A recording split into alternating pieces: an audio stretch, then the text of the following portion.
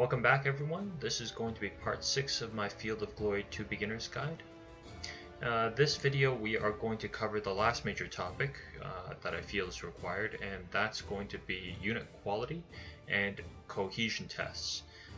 In particular, how unit quality affects cohesion tests, as well as hopefully internalizing some of the common numbers or the common percentages for passing cohesion tests. We'll also be talking about, as far as I can dig in, the various modifiers and effects that go into how cohesion tests can be tilted in terms of forcing your opponent to maybe fail more than the fair share of cohesion tests. Okay, since we haven't talked about cohesion tests in several videos, we are going to just do a quick recap on exactly what causes cohesion tests. If you want a sort of in-engine example, you can always go back to part 1 of the guide, where I go just clearly demonstrate exactly how to force cohesion tests, these various cohesion tests on your opponent within the game engine. In terms of the various types of cohesion tests, I shouldn't say types since they're all simply cohesion tests, but the conditions in which you can force your opponent to take a cohesion test are, in brief, if they suffer a significant number of shooting casualties, if they lose a round of close combat, if they see a friendly enemy unit break, or if a general within the line of sight gets incapacitated. The last sort of thing that you need to worry about in terms of cohesion tests is if you try to fall back. The fallback command is something I didn't cover in video 1, simply because you cannot force an opponent to fall back. They have to choose to order their opponent to they have to choose to order their unit to fall back, and that's simply the act of ordering your troops to fall back, to move directly backwards without turning around in the face of the enemy, and so long as the unit that's doing the fallback maneuver is within charge range of an enemy unit that isn't some sort of light troop. We're talking about things like the light archers, light skirmishers, light horse, for example. As long as it's considered a quote-unquote a formed unit, anything like medium foot, heavy foot, or any cavalry unit, they're going to have to take a cohesion test as well.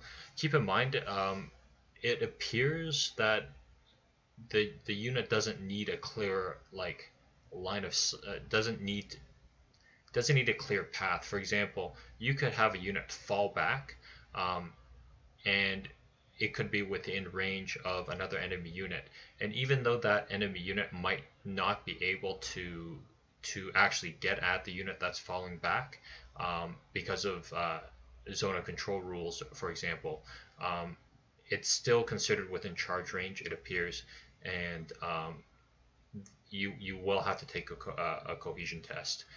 So just keep that in mind. The exact mechanics of the cohesion test is pretty basic, actually. It's just the game basically takes 2 6-sided dice and basically tosses them, and you have to get a 6 or better after modifiers have been applied in order to pass that cohesion test. And here's where unit quality comes into play. We already know how unit quality can affect combat. Unit quality it has a direct impact in combat because of points of advantage. Elite units get 100 points of advantage in combat, superior units get 50, average units get nothing, and raw units get a 25 point of advantage penalty. However, unit quality also affects cohesion tests in that the better the unit type, above average, the higher the chance to get in terms of getting a reroll on a dice that came out unfavorably for them. And just a quick recap, this is fairly straightforward. Superior units, when the game tosses those two dice, they will get to pick up and re-roll any ones that they toss. So if a superior unit tosses snake eyes on that cohesion test, they will get to pick up. Both dice and basically try again. Of course, on the subsequent reroll, if you still roll snake eyes or any one on any dice, you unfortunately are stuck with that one. Elite troops get to reroll ones and twos, although there's really no true elite units in the game. The only unit I can think of that is an elite unit would be the Triarii, but they don't seem to be considered true elites, because if you take a look at the unit card, they only get plus 75 POAs, so they might be like very, they're halfway between superior and elite. That's important because, as you can see in the manual right here, they say that the shades of quality are quote-unquote fully represented mathematically by the game engine. And what this means is that, for example, you'll have units such as the Roman Hastati Principe units, the baseline Hastati Principe units, which have a rating of above average, and that's halfway between average and superior. We know this because they have a POA bonus of 25 for being above average, and that's exactly halfway between superior and average. And just like how they get a halfway bonus in terms of POA, they also get a halfway bonus for rerolls. So what happens is, when an above average unit has to test cohesion, it's going to take two dice, it's going to roll them the game, and if any one of those dice come up as ones, it will have a 50-50 chance of picking up that one and re-rolling it. So while superior troops always get to re-roll that first one, the one that they get on the initial roll, above average units will sometimes 50% of the time get to pick up that one and go for the reroll. Of course, if they're just like superior troops or elite troops, if they still roll a 1 on that subsequent attempt, that's just tough luck, and you're stuck with that one. If a unit fails to drop cohesion level, if a unit fails its cohesion test, it's going to drop a cohesion level, and we've discussed that once again in the first video. There are 4 cohesion levels: steady, disrupted, fragmented, and routing. So if you fail a cohesion test, you're going to drop 1 level. And it sometimes can drop 2 levels if the score is bad enough, and that score is a 2. So just like how you need a 6 to pass after modifiers have been applied, if you get a 2 or lower after cohesion tests modifiers have been applied, you can get a double drop. And there's a couple of conditions where it can't double drop.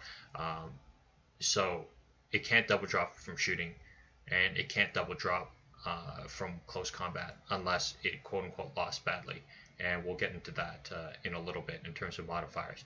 But you can definitely double drop if you are trying to fall back. You can definitely double drop if your general dies close by.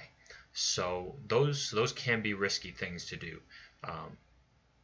Although as I'll go into later, usually having a general fighting, especially in an important point of the battlefield, is something worth doing.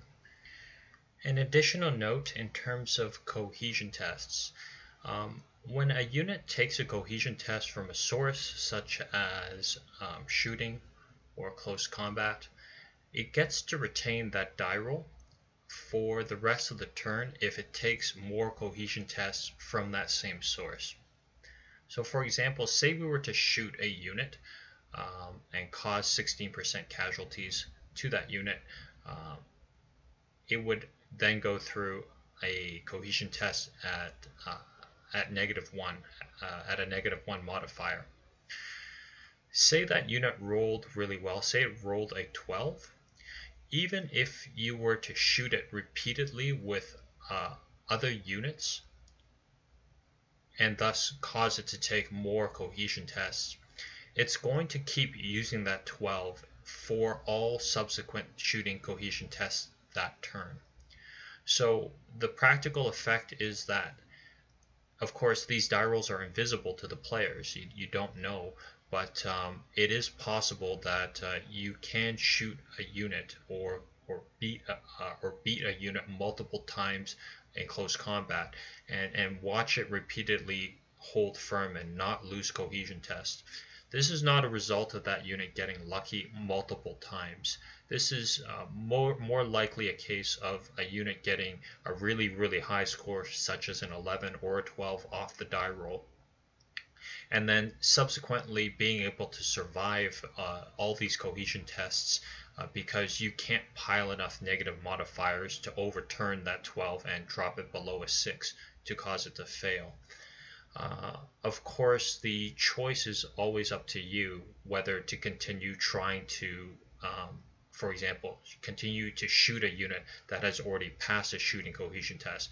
Once again, there's no way for you to actually know what that die roll is, but a good rule of thumb would be, unless you know for sure that you can inflict additional negative penalties with additional shooting, or especially with shooting, since close combat you're usually locked in, it might not be worthwhile to keep shooting. So for example, unless say you shoot a unit and you know for a fact that it's taken more than 16% casualties that turn and it's passed, unless subsequent shots it comes from, for example, artillery, or maybe you can force a unit to lose more than 25% of its men, it might not be worth your time.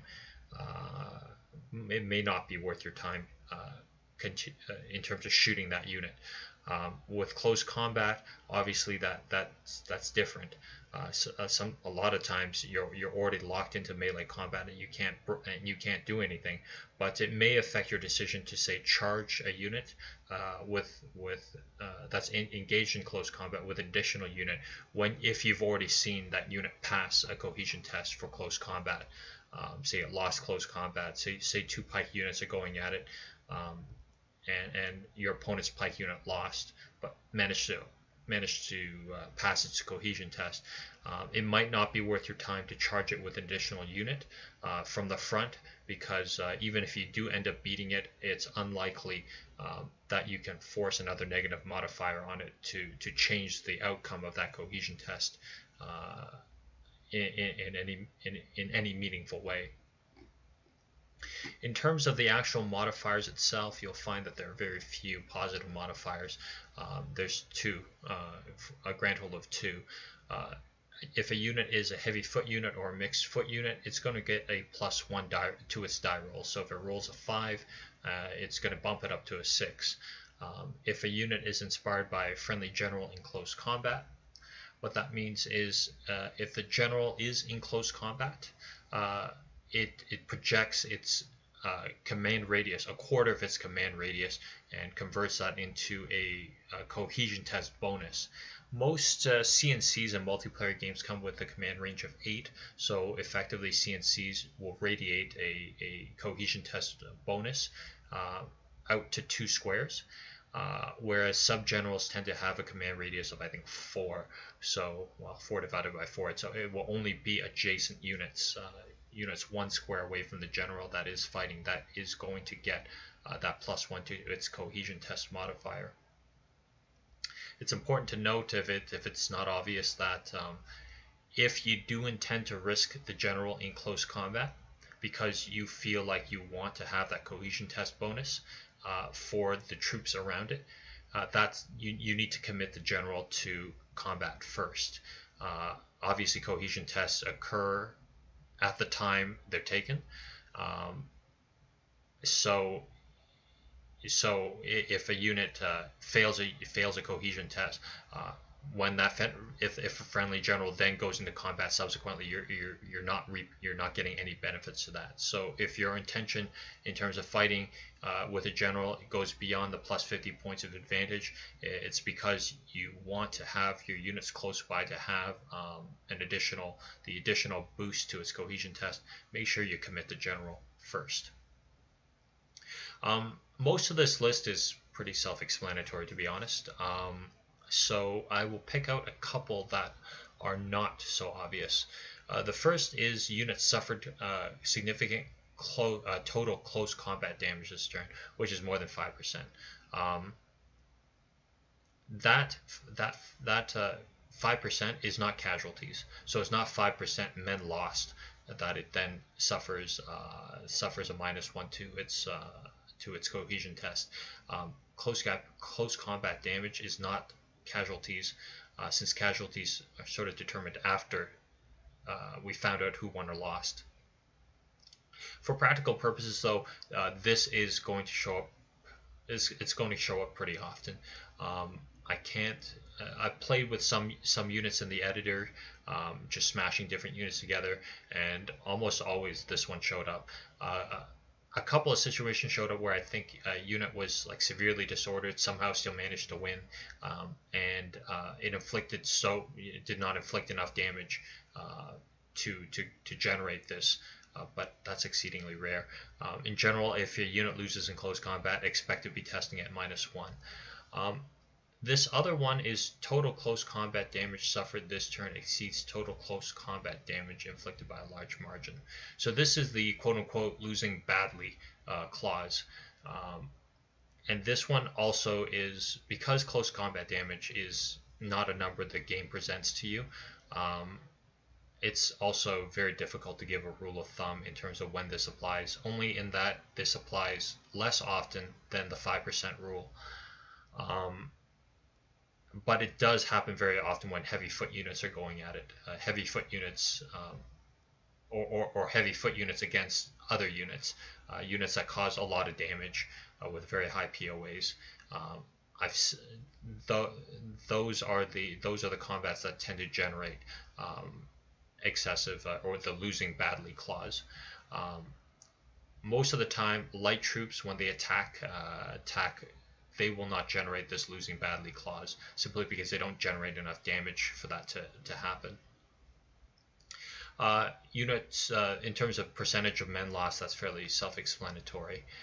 For foot battle troops with threatened flank, that's an additional -1, and that basically, the best way I can put it is, if foot units are locked in combat and a foot unit loses, that unit, for lack of a better term, sort of looks around and sees if an enemy unit has a flank charge on it, has a possibility of doing a flank charge on it. If you're not familiar with what a flank charge is, just go back to video 1. There's a very clear example of what is and is not a flank charge. But in general, if that foot unit looks around at the moment it loses combat and sees that its rear arc is threatened, there's a unit that can charge and into its rear from the rear arc, it's going to suffer an additional -1. In terms of this set of negative modifiers, only one of these can be applied at a time. So, for example, foot testing for having lost impact phase against impact foot. As we know, impact foot or elephants, for example, cause -1 modifiers. But you can only stack one of those at once. So, for example, say a unit is charged in the same turn by both an elephant and an impact foot unit. Even if it lost both combats, the amount of negative modifier coming from those two sources, from the elephant and the impact foot, is only -1. So none of the effects here can be stacked more to cause more than a -1 modifier on its outcome. Additionally, in terms of shooting versus shooting modifiers versus melee modifiers, those are also kept separate and independent. So for example, you can shoot up a unit so that it has to take a shooting cohesion test at a -1 or maybe minus 2 if you manage to get an artillery shot into it, but that -2 will not carry on to close combat. Say you charge the unit after you've shot it up, that unit will not carry its shooting negative modifiers onto close combat. Those will sort of be quote-unquote reset. But of course, things like unit lost, percentage casualties, or cohesion taste, those obviously don't get wiped. Those are stuck with the unit. In this spreadsheet I'm presenting to you now, I've taken the time to generate the odds or the percentages in terms of any given unit quality that you're going to find in the game, and their chances of passing or failing a cohesion test. And we've got a range of numbers here dependent on how many negative or positive modifiers apply. And we've got just a summary of some of the more common modifiers here.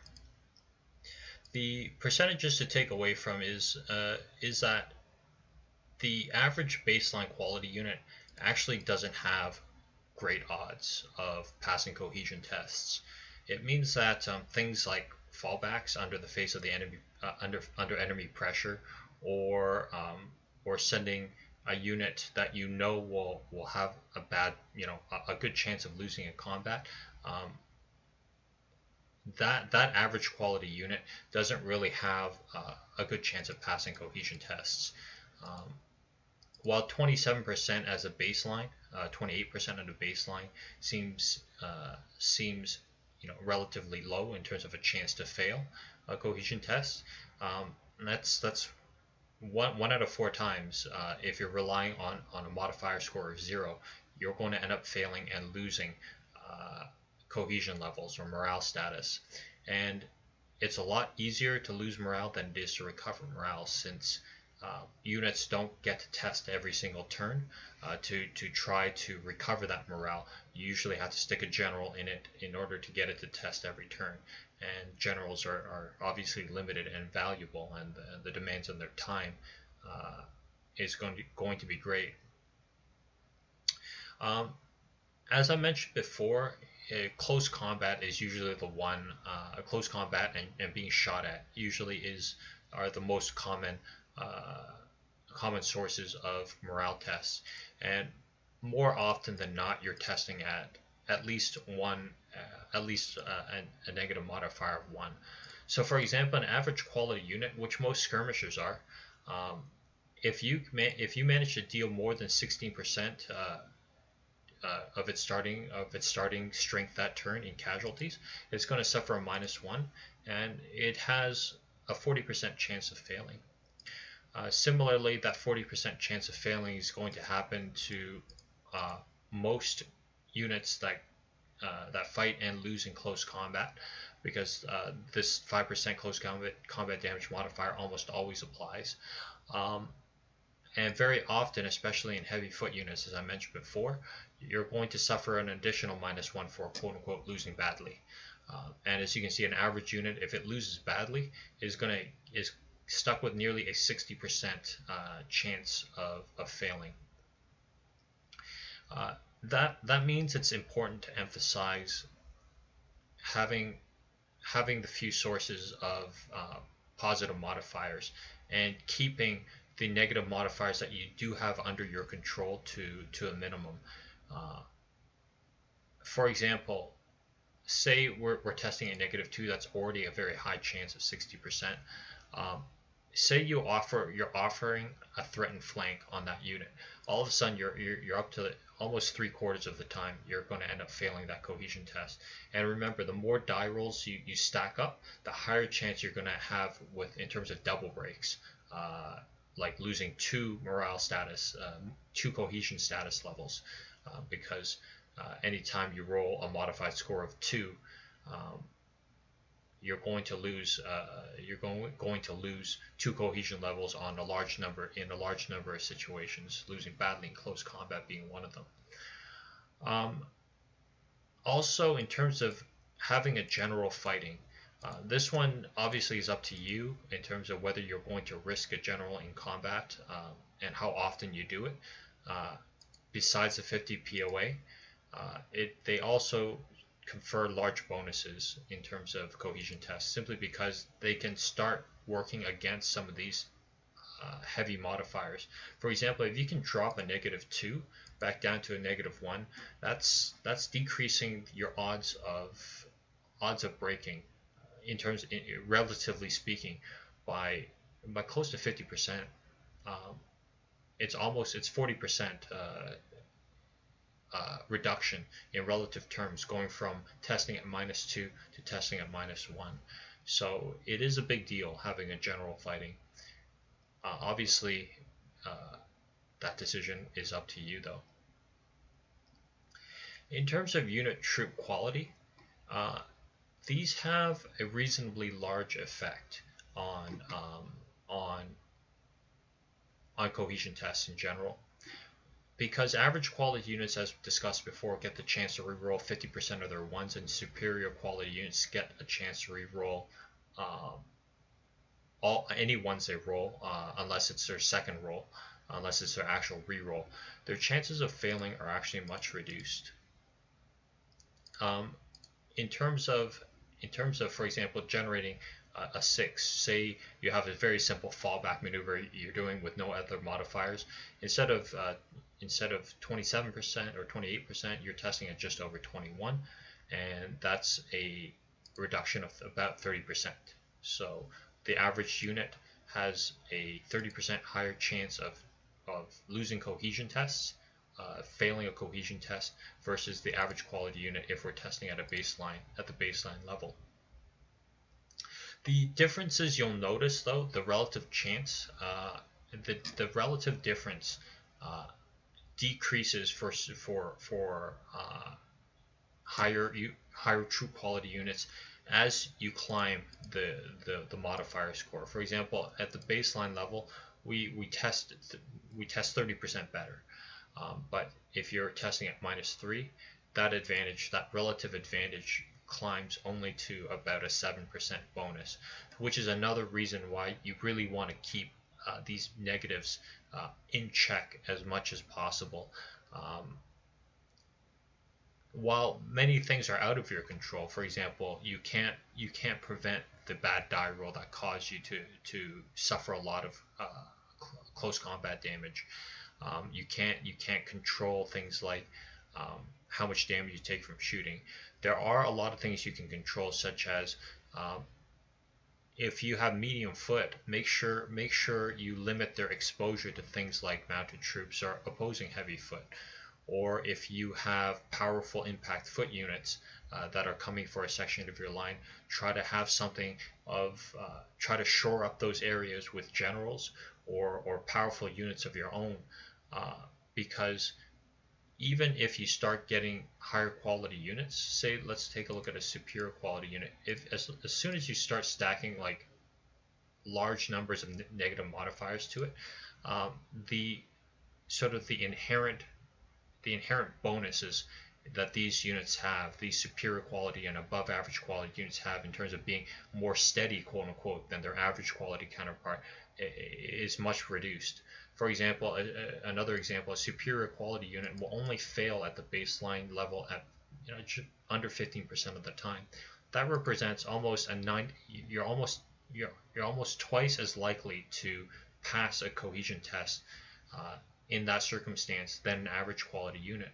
But if we're to stick it with a -3, you can see the relative advantage is much smaller in terms of passing. I mean, it's not nothing, but superior quality and above average quality units, they will definitely, their advantages are basically are much better if you don't allow it to get stacked with multiple modifiers. Just for completeness sake, I've shown the elite quality unit here. There are no true elites in the game, if I recall. Actually, there is one. These are the veteran Roman legions found in the 105 BC to 24 BC list. They are, I think, the only elite quality units, but you can see how powerful elite units are. On top of their massive 100 POA bonus they get, they also very rarely break unless subjected to some pretty crazy conditions. And finally, we're just gonna, these are the percentages for the raw units. I personally am not a big fan of raw units, simply because, well, there's the minus 25 POA aspect that raw quality units bring to the table. They lose 25 POA, but also, although the effect is not massive, they also test worse on average, so anywhere between 10 to 70% worse in terms of passing cohesion tests compared to the average quality unit. I will probably be throwing this up on the official forum, so if you want to know these numbers, you can get them. But in general, it's more important, I think, to understand just how quickly these negative modifiers can stack up and how quickly they can affect, especially for average units, which most of the time you'll be using, especially in multiplayer. How even adding an additional -1 to the die roll can quickly ruin your chances of passing or failing a cohesion test. This is also why, in particular, sometimes you can feel. I remember a discussion very early on in the game how warbands felt very powerful. Warbands being a powerful impact foot unit, 200 POA, and obviously the ability to stack on yet another negative modifier on top of usually beating up opposing foot quite badly means that going from a -2 maybe to a -3, that's another significant jump in terms of your chance to end up failing a unit cohesion check. It also pays off to take a look at this and understand sometimes it can be risky to use a general to try to save a unit that is routing. If you don't know, units that are routing need to essentially pass a cohesion test in order to rally. And as you can see, if the unit's routing, it's automatically dinged with a -3. So your chance of passing a cohesion test is relatively low, even if you stick a general in it so that it can test every turn. It's 72% chance of failing. So consider carefully before using a general unit to save routing units. Although I should say that the odds of fail, especially for a superior quality unit, the odds of failing something like 62%. Multiple times, as long as the troop the unit doesn't disperse, is reasonably good. And obviously, if the unit is a heavy foot unit, you can always bump it back. The modifiers always bump it back up so that your chance of passing sometimes is reasonably good. But be aware, especially if unit has suffered 25 or 50% casualty and started stacking negative modifiers.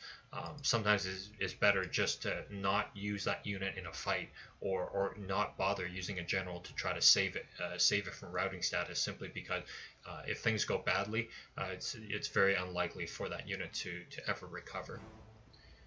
And that's going to do it for part 6 and the video series as a whole.